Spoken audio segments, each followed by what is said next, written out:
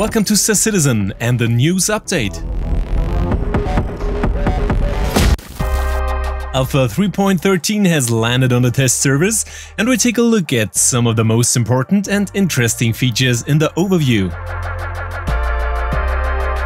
And to start with, the Constellation series from RSI has returned to its old size and strength, and is once again one of the strongest and most interesting ships in Star Citizen.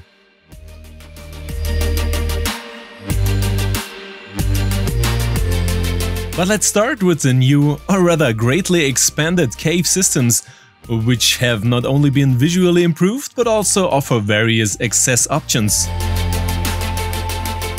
You don't have to find them yourself, but are given several different missions to do so. From the investigation mission, in which you have to find a missing person, to the bounty mission, in which you have to take out a target, it's all there. And since ship-to-ship docking has also been implemented for the Constellation series, we explore the caves directly with the usable snub fighter.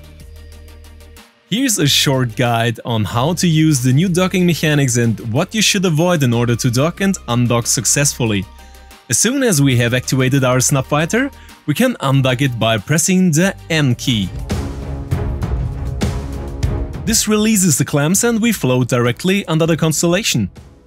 And as we can see, this also works in the landed state. The important thing here is that the carrier ship does not move. And with a small snub, we can then explore the cave of the small category.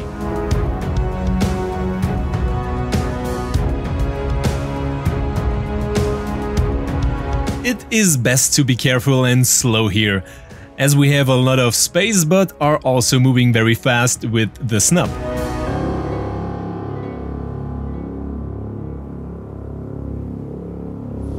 At the bottom of the cave, we can land as usual and explore the cave. Of course, there is a detailed guide for the various cave activities and missions soon. We first dock with the snub fighters back at the Connie. To do this, we first have to mark the Connie as a target with the T button and then come within a few meters of our carrier ship. With the N key, we can then make a docking request, which is automatically granted if the ship is our own. For a foreign ship, we need the captain's confirmation. To dock, we can press the N button for a longer time to dock automatically, otherwise we must bring the circles together until they turn green and then slowly approach the docking side. We will also look at the manual docking and undocking in a detailed guide, as more ships and stations are added here. Although the docking system remains the same. The next cave is the medium category, where we can just about land with the Connie. Basically, you can orientate the cave categories on the ship categories, which are then also sufficient. However, the bigger our ship, the tighter it gets. We can just about get the Connie in without scratching it.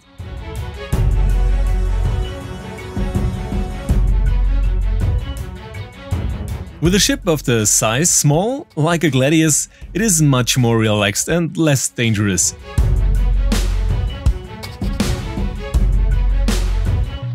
And this cave, which is called a sinkhole and is only accessible by a ship, lies a good 200 meters below the Earth. And as we slowly descend, the atmosphere is definitely good.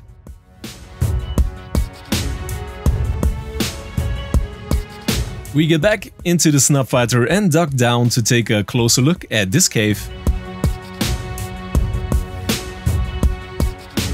However, even caves of medium size are quickly too narrow for a snub fighter, which is why we will spend most of our time in the caves on foot.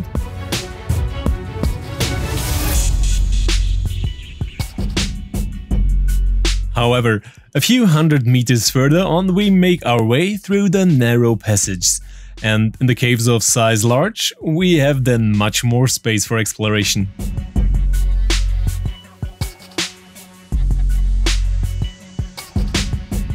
We dock back at the Connie and go straight into one of the most important new features in Star Citizen, which benefits the Constellation series much more than other ships in the verse.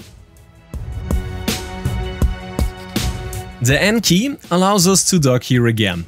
Pressing the button for a longer time automatically adjusts your flight path and allows you to dock safely.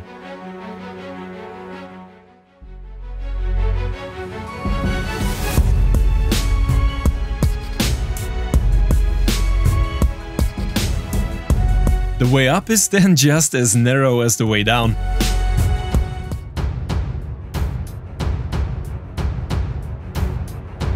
In any case, the new caves and especially the possibility of entering them with a vehicle and a ship offer new possibilities and creates a very great atmosphere. I had a wow on my lips at least a few times.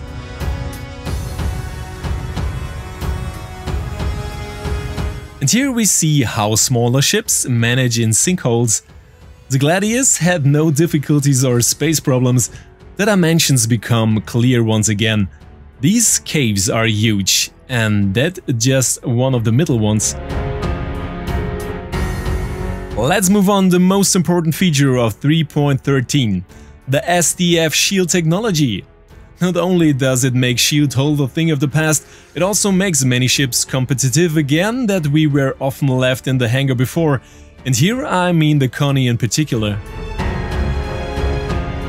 And after several tests, again NPC opponents, as well as with different weapon systems, we can confirm that shield holds are finally history. There are still smaller packages of damage that can come through, but they are extremely small and negligible. And the visuals are of course also a significant improvement compared to before.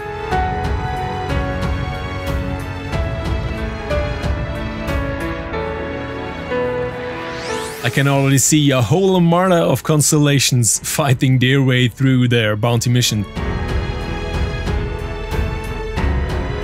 And on the subject of combat, here's a tip for docking in particular.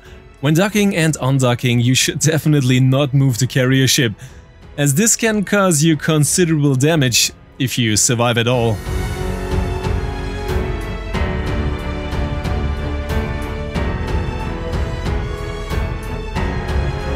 In combat, the Snapfighter offers a not to be underestimated improvement of our offensive capacities and is really fun. Teamwork, multi-crew and fun all in one. Tip top, German saying. But we'll take another look at the SDF shields in detail and test them with various weapons, looking at some areas in particular.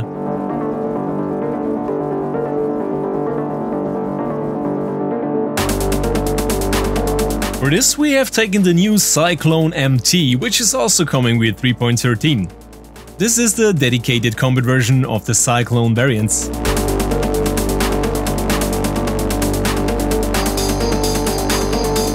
Here you can see very well through the ballistic cannon how the shields are penetrated and the projectile flies on, if it does not hit the hull. The shields are clearly penetrated here. The damage that arrives at the hull is, however, significantly weak depending on the ballistic weapon. By the way, the new Cyclone handles like the other variants, but impresses with a powerful armament. Of course, you will also get a detailed guide to this. Next, let's take a look at the physics system, which lies behind the shield technology and of course interacts directly with it. For this we change the target and of course our weapons.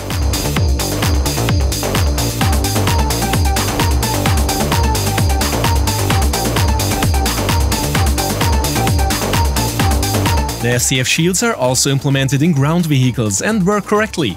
With a light target and comparatively heavy hits, the kinetic energy is transferred to the target and we can make the Cyclone dance here.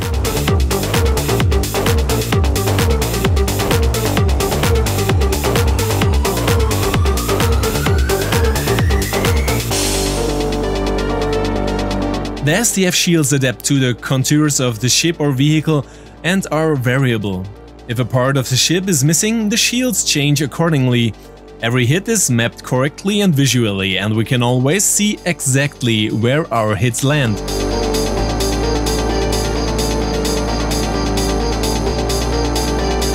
And the colors here is the indicator of the condition of the shields, ranging from blue, which indicates a very good condition, to red, which indicates a critical condition. As soon as there is no more coloring, the shields in this segment are deactivated.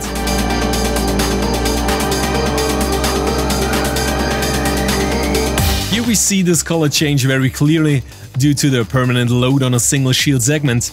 It becomes noticeably weaker and eventually fails, whereby any damage then goes to the ship's hull. And here we notice very quickly when the shields are no longer active.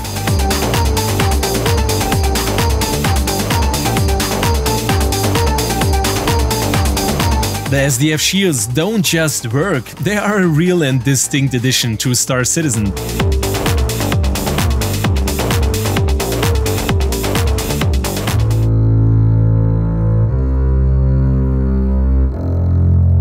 A completely different topic, but no less interesting, is the gold standard that the Aegis Gladius has received with 3.13.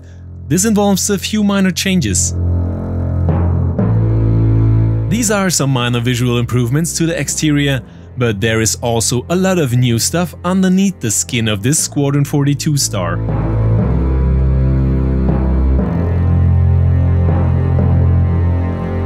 The general design has been adapted, such as a changed paint scheme, the unique ship identification on the wings, improved air intakes on the top and changed position lights. For a direct comparison of the previous and the new version, I recommend the ship guide to the Gladius here in the channel, which is only a few weeks old, so that you can keep an eye on the changes, shouldn't you not be able to discover them otherwise.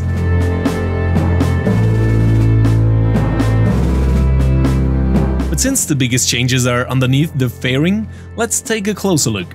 And one thing first, this is the first step towards repairing and maintaining ships by the player himself.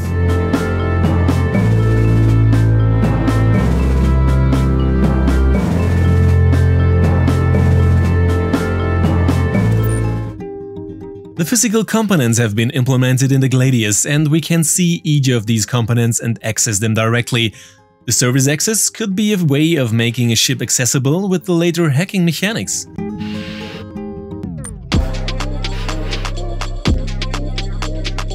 And because most of the components are deployed, we can repair them later, replace them or steal them from other ships. This will open up completely new game mechanics and possibilities in the future.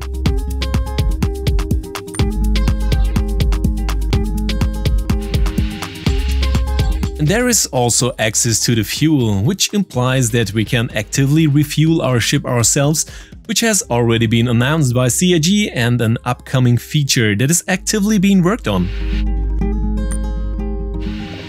But what I found most interesting about the accesses was the compartment for personal items, suits, equipment, food and so on.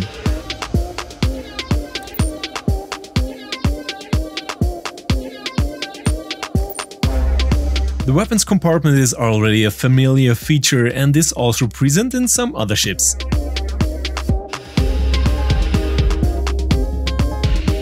The rest of the ship's components can be found on the top.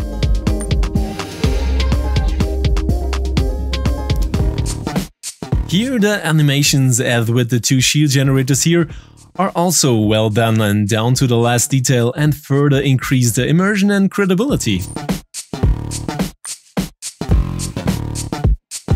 And maybe you have an idea what a rear component here could be? A data recorder or something like this?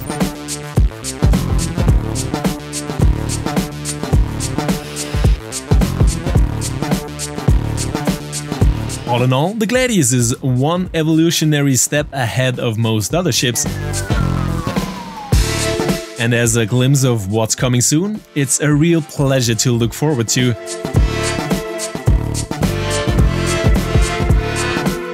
Repair, physical components and more are more than just pure optics.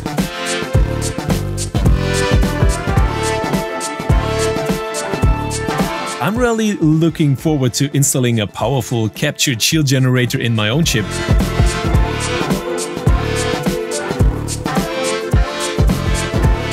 That's a whole different kind of loot mechanics.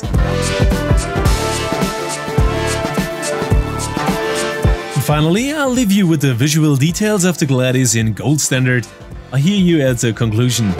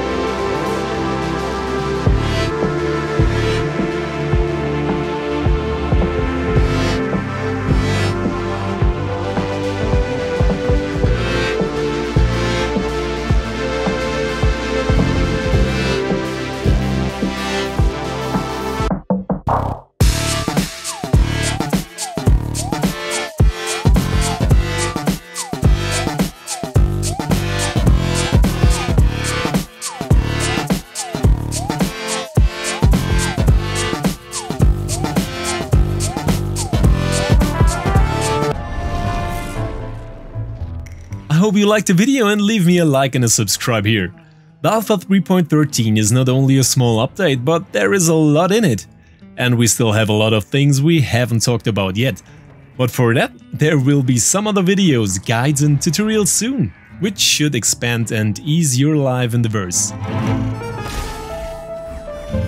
But as always, I'm interested in your opinions and comments, either under the video or in our Discord.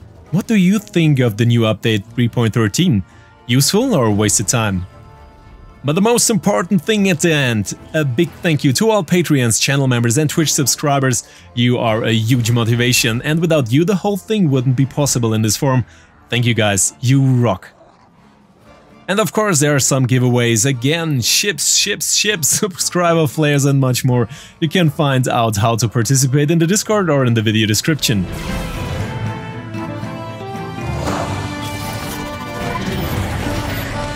I say goodbye, until next time, and as always, see you in the verse.